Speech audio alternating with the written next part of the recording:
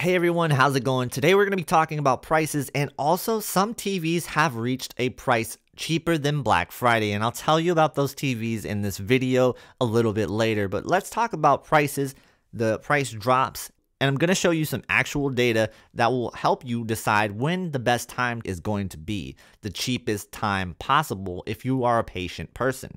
Another reason for making this video is I want you guys to be aware of any of the price drops that happen so that you can go to your store and be like, hey, you see that price? I bought that on Black Friday, but now it's cheaper, so I need that new price. Go ahead and get your price match guarantees. If you did buy it from someone that has that price match guarantee, hopefully you did, you can go ahead and adjust that price. TVs did drop down back to Black Friday prices on some of the models, so you want to check into that. I guess I'll hover over some of the ones that did really quickly so that you can be aware of which ones dropped. And again, remember, if you're buying any of these TVs, please use my affiliate link in the description below to do so. It really helps out the channel, and I can't thank you guys enough for doing that. And no pressure on buying. If you are waiting, that's absolutely okay, because there is reason to wait if you want to wait long enough. Now let's talk about this waiting period and how realistic it is for some of these TV prices. So we're going to take the C1 for example, and where that dropped from its Black Friday price of last year to Super Bowl Sunday, and then also into the next year's TV releases. So these are the three main parts that you really want to look at with TVs. Is that Black Friday is going to be the absolute lowest of that current year model, and then going into the next year you will have Super Bowl Sunday, and historically it looks like it is almost the same as Black Friday for most of the TVs. Some exceptions, but most of the time it is usually the same as Black Friday. So Super Bowl Sunday, not really something you want to wait for these specific models. But if you're willing to wait just a little bit longer into the next TV's release date, which is in around March or April, and typically it's April where you do see these price drops. Now let's look at the TVs that are back on their Black Friday prices, because there's quite a bit actually. Most of the Sony TVs, if not all of them, are on their Black Friday price once again. A lot of the LG TVs are back on their Black Friday price. But I want to make sure you guys know that the exception is to the 77-inch TVs. The 55-inch and 65-inch are back on their Black Friday prices for the C2, but you will note that the 77 is $26.99, which was not the Black Friday price. It was $24.99. So now we are seeing the 77-inch price match the A80K. So that is just something you want to make sure you are aware of. Now, the 77-inch B2 is back to $2,000, and this is a point in time where I would consider the B2 over the C2 in 77-inch, because that's a $700 difference. And if you're buying a TV right now, the B2 is probably going to satisfy most people, especially in that size. And really, like I said before, the difference between these two TVs comes down to processing. It's not going to be a huge deal unless you're a gamer and you're pixel peeping for some of that posterization, because there is not going to be any way to fix that, because smooth gradation does not work with LG's game mode. So that's something you want to keep in mind. So I really did want to just give you guys some awareness on that 77-inch size. For me right now, the B2 is the best bet, the best buy, and that is what I would go with for a $700 difference over the other two in that 77-inch size. I want you to also be aware of that the 83-inch size is not on its Black Friday price. Same thing with the 77-inch G2 and the 83-inch G2, not on its Black Friday price. But the 65 and 55, it's actually cheaper than Black Friday. So we had a 65-inch G2 going for $21.99. This is actually pretty rare for a TV to be cheaper than Black Friday. Now, another TV that is back on its Black Friday price is going to be the S95B.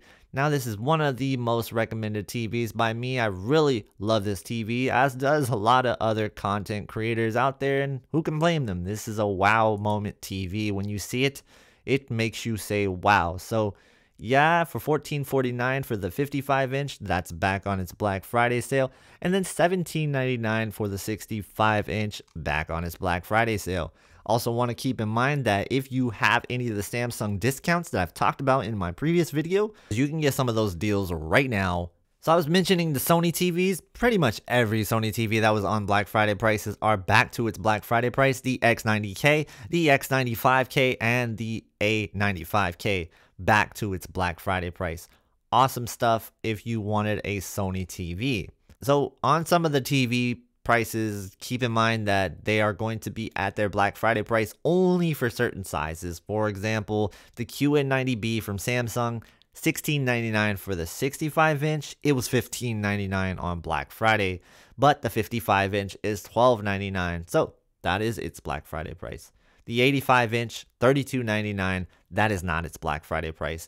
It was $27.99 on Black Friday for the QN90B. Oh, so another thing about the QN85B 75-inch is when I was talking about, hey, sometimes Black Friday prices aren't the lowest. Well, this is another case where the 75-inch QN85B is $17.99. Weird, but also cool for people that want the QN85B, and also cool for people that bought the QN85B on Black Friday because you can price match it.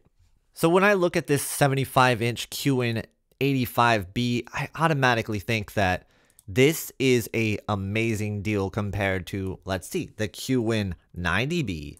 And I thought these two TVs were so comparable. And honestly, $25.99 versus $17.99.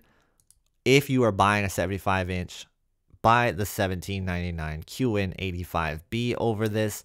But if you are sitting straight on with the QN85B and you're okay with sacrificing just a little bit of brightness, you will have a good TV. Trust me, it's crazy how good the contrast level on the QN85B was compared to the QN90B. I actually thought the colors were slightly better on the QN85B. I don't know how that's possible, but it was. And my buddy Stop the FOMO also says that the QN85B was more impressive than the QN90B in some areas. And he also says it's those areas that I talk about, the contrast level, the colors. It does stick out, and the only thing that QN90B beats it in is going to be the brightness level. So keep that in mind when you're shopping for these two TVs. But if you look at the price comparison now on these two, you are going to see that, yeah, the 75-inch QN85B is a steal.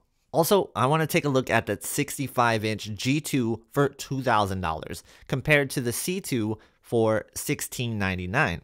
So looking at that, it's not a huge price difference, and you're getting a wall mount and a 5-year warranty with it. To me, you get a better TV with the G2. In this case, it's a no-brainer. To me, I would always recommend the G2 over the C2 at this price level. When you're talking about this kind of comparison, get the G2. Yes, you spend a little bit more, but if you're buying a mount anyway or a 5-year warranty anyway, you're going to thank yourself for getting the G2. So I'm going to keep looking into some of these deals, and I'm going to let you know if I see anything that really sticks out to me as going to be cheaper than its Black Friday price. I got to do some digging, but so far the ones that stuck out were the ones that I mentioned in this video. It can happen. It's rare, but it can happen. The prices are lower than Black Friday for those two TVs that I mentioned in those specific sizes.